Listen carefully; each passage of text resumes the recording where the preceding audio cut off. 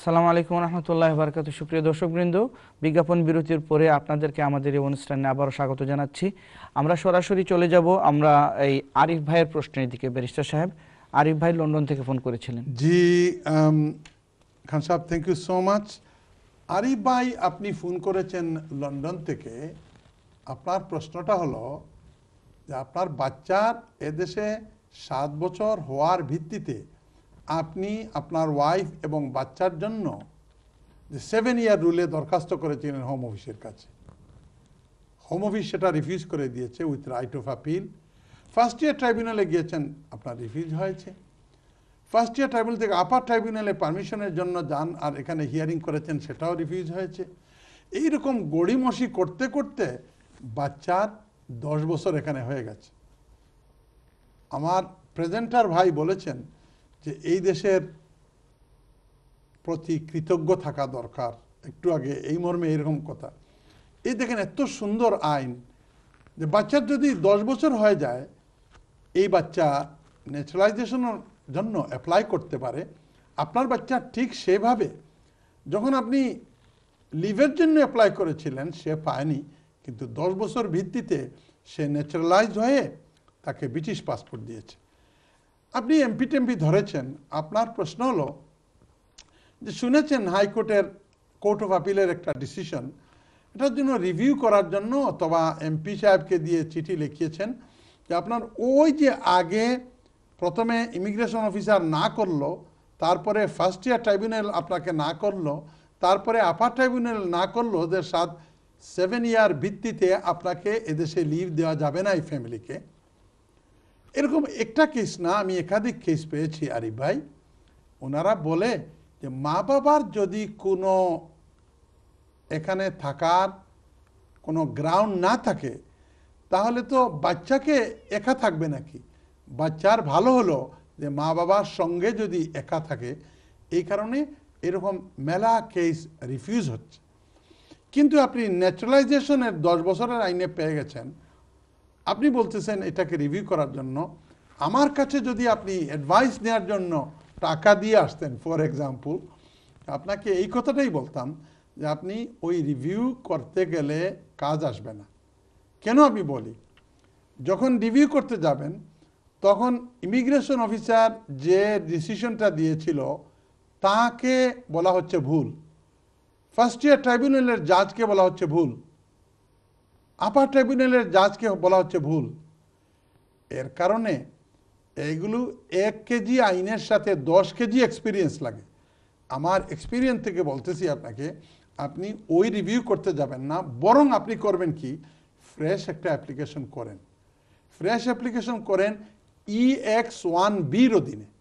EX1Bতে কি বলে যে একটা বাচ্চা যদি ব্রিটিশ হয় আর এই বাচ্চার যদি লালন পালন করার দায়িত্ব যদি আপনার কাঁধে থাকে আর এই বাচ্চা যদি এ দেশে থাকে, তাইলে EX1 অধীনে আপনি লিভ পেতে পারেন। একটা পুরা ফি দিয়ে একটা দরখাস্ত করেন হোম অফিসের কাছে। আই এম কোয়াইট কনভিন্স এটা যদি করেন যে EX1 ভিত্তিতে আপনি এবং আপনার ওয়াইফ সাকসেসফুল হবেন। ওই আগের যে জখম ছিল, আগের যে কাটা ছিল, এটাকে old wound should not be disturbed. This is my advice. Thank you very much. ঠিক আছে, ঠিক আছে ব্যারিস্টার সাহেব। 2 নম্বর প্রশ্ন ছিলেন আমাদের MA চৌধুরী ভাইয়ের কাছে। উনি জানতে চেয়েছিলেন আপনার অ্যাড্রেস। আমরা বলে দিয়েছি অন এয়ার দেয়া যাবে না। আপনি লুটন থেকে ফোন করছেন MA চৌধুরী সাহেব, আপনি ব্যারিস্টার সাহেবের ফোন নাম্বারটা চাইছেন। আপনি মেলা অ্যাডভার্টাইজ দেখুন যেন আমার TH ব্যারিস্টার চেম্বার ও টাউন হামলে ব্যারিস্টার চেম্বার ও কোনো সময় এই প্রোগ্রামের মাঝখানেও হয়। আর যদি না পাইন তাহলে এই অনুষ্ঠান শেষ হওয়ার পরে ফোন করলে আপনি পাইবা। Thank you very much for being collar number 2 Chowdhury সাহেব। লেটস গো টু জসিম ভাই, কলার নাম্বার 3, লন্ডন থেকে ফোন করছেন। আপনিও কথা কইরা যে বিয়া করিয়া আপনি আইছেন, আপনার ওয়াইফে 18,600 পাউন্ড দেখাইয়া আপনারে আনছেন। সেকেন্ড এক্সটেনশন হয়ে গেছে, খুব খেয়াল করে শুনেন যেন। সেকেন্ড এক্সটেনশন আরো 2.5 বছর রয়ে গেছে। এই এক্সটেনশনের পরে আমার মতে আপনি ইনডিফিনিট লিভ পাইতা। এখন আপনি কইরা এবার ঈশ্বর সাহেব এখন তো বেতে বান ফুয়ার না, আমার ওয়াইফে যদি সরকারের কাছে হাত ফাতায় আর হাউজিং বেনিফিট ক্লেম করেন, তো এটা আমার কোনো ক্ষতি করব না। শুনেন, আপনার ওয়াইফে যদি পাবলিক বেনিফিট লয়েন, ওই বকিতা আগামী এক্সটেনশন যেটা কর্তা ইনডিফিনিট লিভর, আপনি ইনডিফিনিট লিভ পাইতা নাই, আপনার 10 ইয়ার রুটও নিব গিয়া আরও 5 বছর আরও 2 এক্সটেনশন বাদে গিয়া আপনি ইনডিফিনিট লিভ পাইবা। এর কারণে আমি প্রায় অন্য অনুষ্ঠানে কইছি, বুঝছেন জসিম ভাই, আল্লাহ কোরআন শরীফের মাঝে কইরা ফাসাবরুন জামিল, সবর করা লাখান সুন্দর জিনিস আর হইতে পারে না। আপনি এই 2টা বছর যদি সবর করেন একটু, আর হাউজিং বেনিফিটও না যায়, আর আগে জেলা আসিল ওলা দেখাই দিতে পারেন, তাহলে 5 বছর রাখালো আপনি ইনডিফিনিট লিভ পাইবা, ফুল বেনিফিট পাইবা তখন। আর এখন চূড়া বেনিফিট পাইতে গিয়া আপনি 10 বছর বড়া আপনি কোনো ফুল বেনিফিটও এন্টাইটেল হইতা নাই, আপনি ইনডিফিনিট লিভ পাইতা নাই। আশা করি আমার কথাটা বুঝছেন, বুঝা গেছে? Yes, sure, নিশ্চয়। Very much. Shall I go to Fatima? Please please. আমার ফাতিমা বইনে বার্মিংহাম থেকে আপনি ফোন করছেন, আপনি কইরা আপনার হাজবেন্ডে আপনারে ওয়াইফ হিসাবে আনছেন, সেকেন্ড এক্সটেনশন ওই গেছে আপনার, এখন 2-2.5 বছর বাদে গিয়া সেকেন্ড এক্সটেনশন এইমাত্র হইছে, 2-2.5 বছর বাদে আপনি ইনডিফিনিট লিভ লাগে অ্যাপ্লাই করবা। বারিশা সাহেব, আমি যদি এখন life in the UK pass করি লাই, তাইলে একটা খামাইব নি। আপনারা যে যেখান থেকে আমার এই অনুষ্ঠান দেখরা, আমরা সবার জ্ঞাতার্থে বলছি যে লাইফ ইন দ্য ইউকে যদি আপনি একবার পাস করেন, একটা সারা জীবন, আর একটার মৃত নাই, সারা জীবন একটা ভ্যালিড। তো ফাতিমা বইনে যদি এখন আপনি পাস করিলেন লাইফ ইন দ্য ইউকে, তাইলে 1 বছর, 10 বছর, 20 বছর বাদেও একটা কাজও লাগাইতে পারবো। হ্যাঁ, আপনি যদি B1 যদি আপনি পাস করেন, তো এইটার একটা পিরিয়ড আছে, কিন্তু লাইফ ইন দ্য ইউকের কোনো পিরিয়ড নাই।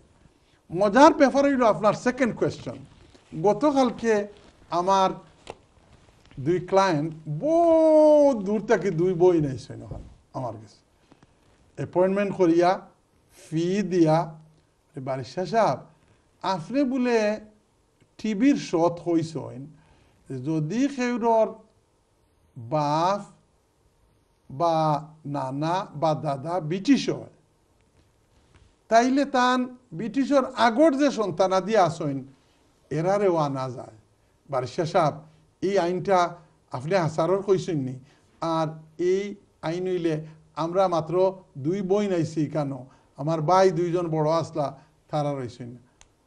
শুনেন বইন, আইন বদলিতে পারে, আমরা এক লয়ারে সবটা জানি, একটা ক্ষীরের পক্ষে সম্ভব নয়, কিন্তু এই যে ব্রিটিশ আইন একটা যদি পরিবর্তন হয়, এত মেজর আইন, এটা আমরা জানার কথা। সাধারণত ব্রিটিশের আগর যারা এরারে এমন মনে করো আপনার পকেটও পয়সা আছে 50 পাউন্ড, এগুলো খরচ করতে পারবা, আর পকেটও দিন 50 পাউন্ড না থাকে তো খরচ করতে পারবা নি। যেদিন থেকে ব্রিটিশ হইলা ও দিন থেকে আপনার 50 পাউন্ড নোট পকেটও আছে, এটা খরচ করতে পারবা। এর বাদে বাচ্চা যদি হইন, এই বাচ্চা আইব 2006 সাল আগে যদি দ্বিতীয় বিয়ার বাচ্চা হইতো, অথবা ইললেজিটিমেট কোনো বাচ্চা হইতো, তে এরার কোনো রাইট আছিল না। 2006 সাল পার্লামেন্টে কইল যে দ্বিতীয় বিয়ারও যদি বাচ্চা হয়, অথবা এক বেটা গেছিল থাইল্যান্ড, অনগিয়া বিয়ে হয়ে গেছে, বিয়ার বাইরে বাচ্চা হয়ে গেছে, তো বাচ্চা তো দুনিয়াইতেছে, তার তো কোনো দোষ নাই। এখন বাপ যদি প্যাটার্নিটি যদি প্রতিষ্ঠিত করতে পারে, তাহলে এই বাচ্চার রাইট। আমি জানেননি, ব্রিস্টল ফ্যামিলি কোর্ট থেকে আরম্ভ করিয়া ছোট্ট এক বাচ্চার বাপে না করে গিয়া বিয়া করছে, বেটা 2 নম্বর বিয়া, প্রেম করিয়া বিয়া করছে, তার বাদে ইনো তার বউ বাচ্চা আছে, পরে যেমনি শুনছে এগুলো ফুড়ি হইব, কইছে আমার দরকার নাই, আমি চাই না, বউও চাই না, বাচ্চাও চাই না। আমি ও বাচ্চার লাগি তারা আমার ইনস্ট্রাক্ট করছে, আমি ব্রিস্টল আপনার ফ্যামিলি কোর্টও গেছি, যাওয়ার পরে বহুতটা 3-4 বছর ফাইট করিয়া এই বাচ্চাটায় এখন বাফর অধিকার পাইছে, মানে ব্রিটিশ পাসপোর্ট ফাইলিছে। কিন্তু বাফ যদি ব্রিটিশ ওইন না, তের আগর যদি কেউ ওইন দেবইন, তাইলে একটা এই ব্রিটিশ ওয়ার ফায়দাটা পাইতা না। I am very sorry. জি, ঠিক আছে ব্যারিস্টার সাহেব, ধন্যবাদ। আমাদের অনেক কলার লাইনে আছেন, এখন দেখি কে আছেন লাইনে। আসসালামু আলাইকুম কলার। আসসালামু আলাইকুম কলার, কি আমাকে শুনতে পাচ্ছেন? জি হ্যালো। জি, আসসালামু আলাইকুম বোন। হ্যালো, আসসালামু আলাইকুম। ওয়ালাইকুম আসসালাম। হ্যাঁ, শুনতে পাচ্ছি। জি, আপনার নামটা হোক আর কই থেকে ফোন করছেন? আমার নাম স্বপ্না। জি আমি লন্ডন থেকে বলছি। জি আপু বলেন। এই আমি আমার হাজবেন্ডের ডিপেন্ডেন্ট হয়ে বাংলাদেশ থেকে আসছি। জি এই আমার 5 বছর এখনো শেষ হয় নাই, আমি 2 বাচ্চা নিয়ে আসছি। জি এখন আমার 5 বছর শেষ হবে জুলাইতে, 19 সালের জুলাইতে। জি এখন আমি কি নিতে হবে আমার, এবং আমার হাজবেন্ডে পার্মানেন্ট রেসিডেন্ট কার্ড পাইছে এখানে 5 বছরের। জি কি পাইছে? পিআর পার্মানেন্ট রেসিডেন্ট কার্ড পাইছে কি 5 বছরের জন্য পার্মানেন্ট রেসিডেন্ট? আপনি না, 5 বছর হইলে যে একটা পার্মানেন্ট রেসিডেন্ট কার্ড পায় না, যে পিআর। হ্যাঁ হ্যাঁ, পিআর পার্মানেন্ট রেসিডেন্স পাইছে, হ্যাঁ। ওইটা পাইছে। জি উনি স্পেন থেকে আসছে, জি বুঝছেন। এখন আমরা কি নিতে হবে, এবং আমার একটা প্রশ্ন, 2টা প্রশ্ন। একটা প্রশ্ন এখন তো বলছি, আর একটা প্রশ্ন, আমার মেয়ে কাজ করে, বুঝছেন। আমরা তো কাউন্সিলটা জানাই নাই। এখন আমার মেয়ে পার্ট টাইম কাজ করে এখন, এবং কলেজও করে, বুঝছেন। একটা করতেছে, কোর্স করতেছে হেলথের। এখন কাউন্সিলটা কি জানাইতে হবে? কোনো সমস্যা হবে? আপনার কয় ঘন্টা কাজ করতে পারবে সে? আপনার মেয়ে কি ফুল টাইম পড়াশোনা করে? না, এই বছর থেকে সে 2 দিন ক্লাস করে, সকাল 9টা থেকে 5টা পর্যন্ত। 2 দিন ক্লাস করলেও সেটা ফুল টাইম হতে পারে। আপনি হ্যাঁ, আমাকে 2 বলুন, দিন 9টা থেকে 5টা। তার যে কোর্সটা, সে কোর্সটা কি ফুল টাইম না পার্ট টাইম? ফুল টাইম ধরেন 2 দিন ক্লাস পারি ওর। না, আপনি আপনি আপনার মেয়েকে জিজ্ঞেস করে এটা বলতে হবে, বুঝছেন। হ্যাঁ, 2 দিন ক্লাস করে ফুল টাইমে, ধরেন 9টা থেকে 5টা। আপু আপনাকে একটা কথা বলি কি, একদিনও যদি কেউ ক্লাস করে কোর্সটা ফুল টাইম হতে পারে। হ্যাঁ, একদিনও যদি কেউ ইউনিভার্সিটিতে যায় সেটাও ফুল টাইম হতে পারে, যদি সেই কোর্সটা এভাবে ডিজাইন করা থাকে সে একদিনই ক্লাস করবে, তাই না?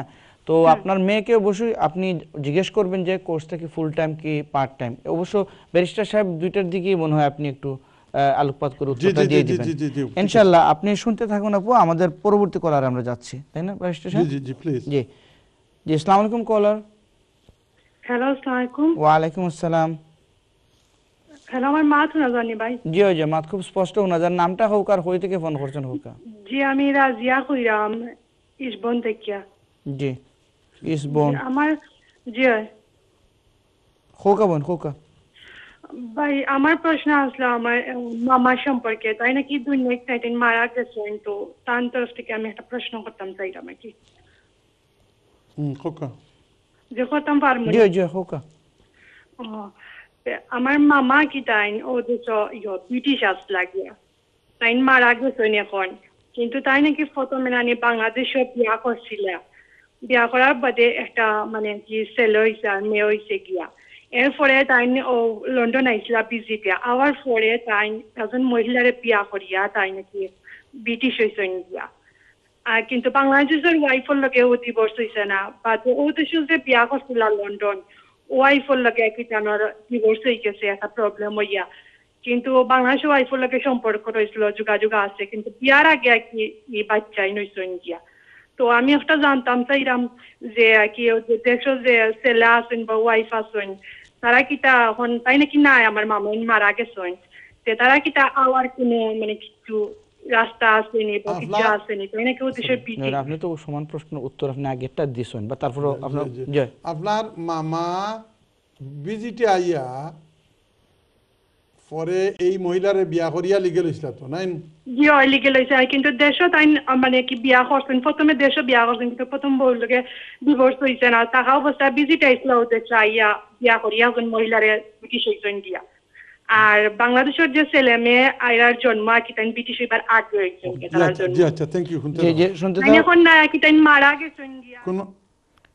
জি জি আমরা আরেকটা কল নিয়ে তারপর আমরা আরেকটা কল নিতে হবে ইনশাআল্লাহ।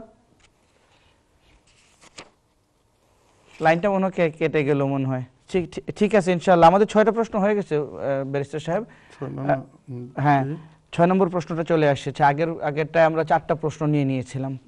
ঠিক আছে ইনশাআল্লাহ, আমরা বিজ্ঞাপন বিরতির পরে আবারও কথা হবে। আসসালামু আলাইকুম।